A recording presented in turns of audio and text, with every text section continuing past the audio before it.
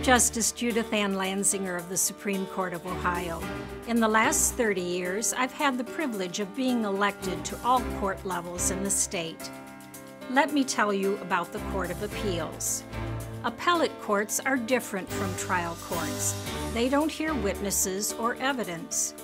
After a case is tried, settled, or dismissed, a municipal or common pleas judge enters a judgment saying who has won or lost.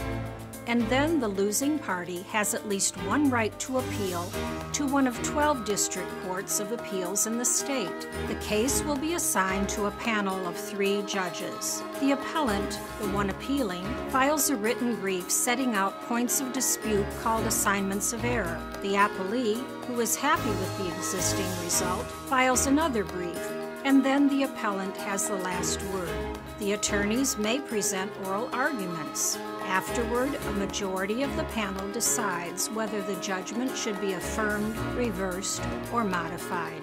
One judge writes the appellate opinion, which can be overturned only by the Ohio Supreme Court. But most cases end here because the Supreme Court chooses certain cases only. Each level of our state courts calls for different skills. Appellate judges need to be well-read in the law, able to deliberate with colleagues, and capable of writing understandable opinions. And of course, all judges must be fair and impartial in handling their duties.